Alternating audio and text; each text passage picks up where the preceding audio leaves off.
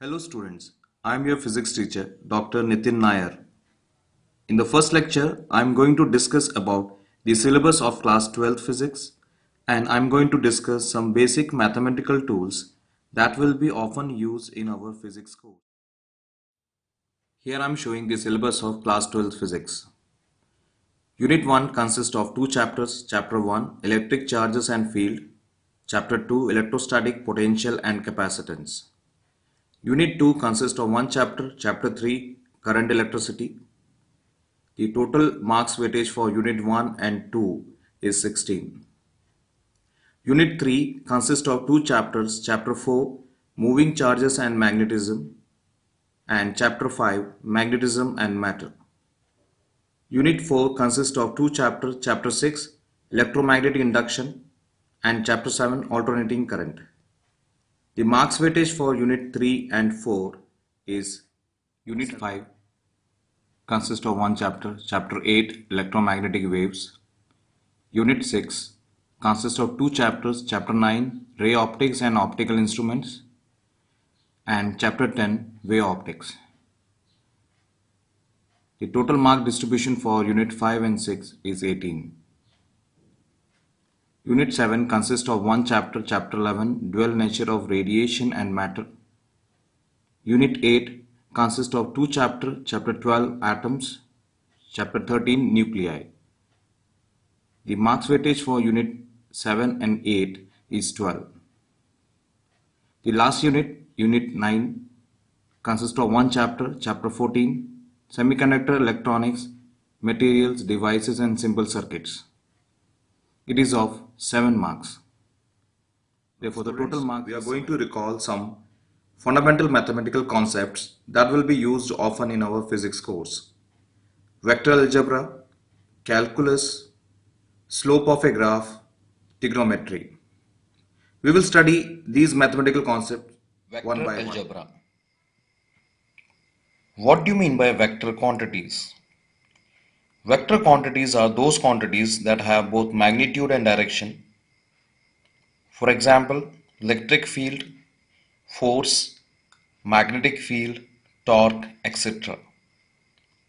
A vector can be represented as vector A is equal to A dot A cap, where A is the magnitude of vector A and A cap is a unit vector of vector A.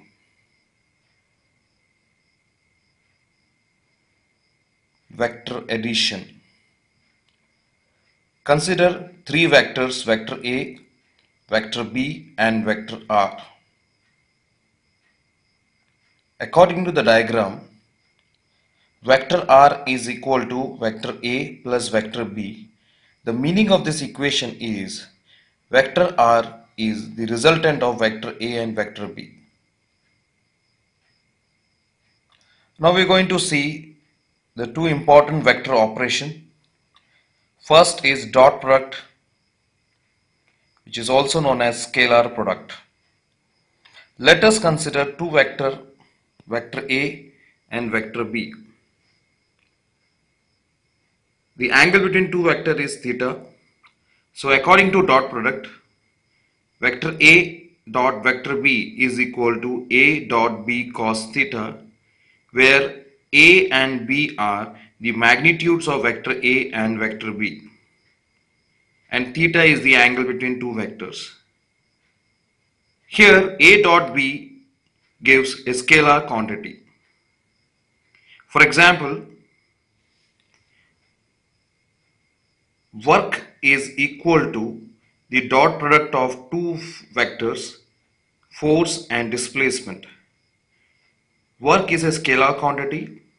You already studied work in class 11th. Now I am giving another example of dot product. Electric flux, which is represented by phi, is equal to the dot product of two vectors, electric field vector and area vector. You are going to study electric flux in chapter number 1 of class 12. Second vector operation is known as cross product, which is also known as vector product. Consider two vector A and vector B. Let theta be the angle between two vectors. According to cross product, A cross B is equal to AB sine theta n cap, where A and B are the magnitudes of vector A and vector B, and n cap is the unit vector of the vector C. Here, A cross B gives a vector quantity, and the direction of this vector quantity is perpendicular to the plane containing vector Now we're A going to and vector solve B. some numericals related to dot product and cross product. First question is find A dot B, where vector A is equal to 2i plus 4j plus 2k and vector B is equal to 3i plus 2j plus 5k. The solution is A dot B is equal to, first write vector A, 2i, 4j, 2k dot 3i plus 2j plus 5k. Now multiply the coefficient of I, that is 2 into 3, then multiply the coefficient of j, 4 into 2. Now multiply the coefficient of k, 2 into 5, which is equal to 6 plus 8 plus 10, that is 24. 24 is the answer. Calculus is a branch of mathematics which helps us to understand changes between values that are related by a function. The two types of calculus are differentiation and integration. Differentiation, it divides things into small pieces and tells us how they change from one moment to the next. Mathematically, it can be given as d by dx of f of x is equal to gx, where d by dx is a differential operator which operates on function of x, which results in new function gx. Integration, it joins the small pieces together and tells us how much of something is made overall by a series of changes. Mathematically, it can be given as integration of function of x, which results in new function and a constant c. Calculus is used in various branches of physics: classical mechanics, thermodynamics, electromagnetism, and fluid dynamics. What is the importance of calculus?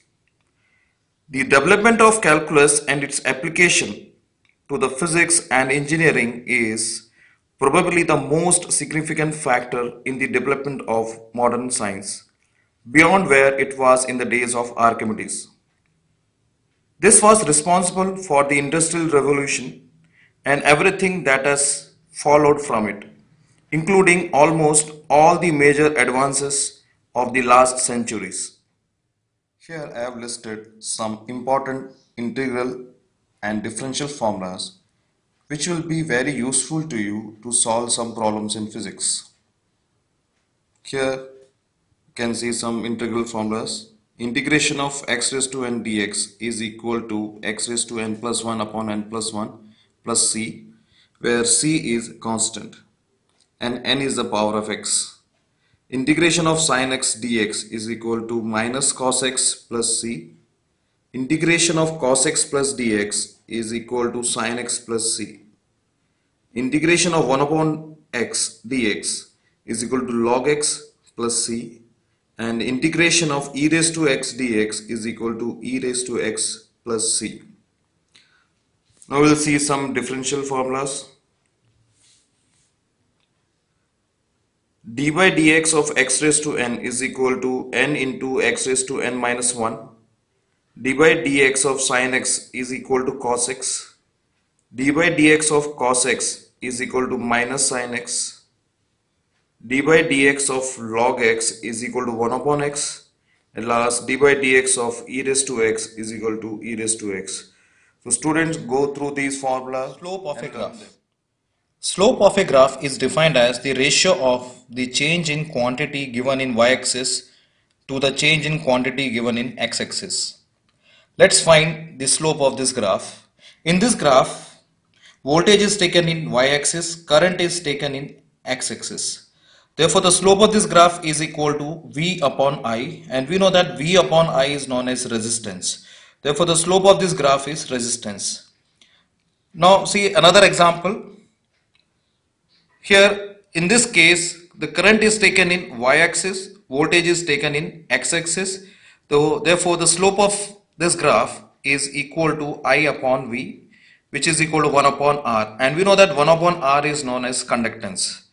So, the slope of first graph is resistance and the slope of the second graph is conductance. In this way, we can find the slope of any graph. Trigonometry.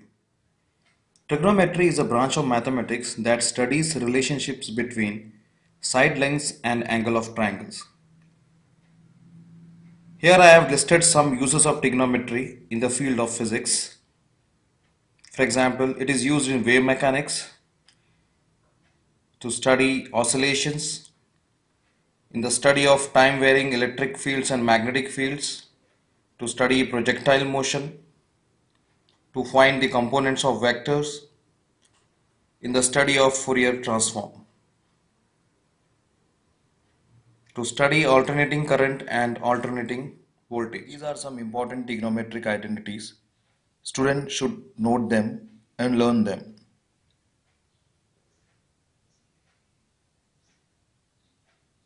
In this lecture, I have discussed the syllabus of class 12th physics and discussed some mathematical concepts. Go through these mathematical concepts as they are prerequisite for studying class 12th physics. That's all for now. Thanks for your kind attention. Stay home, stay safe.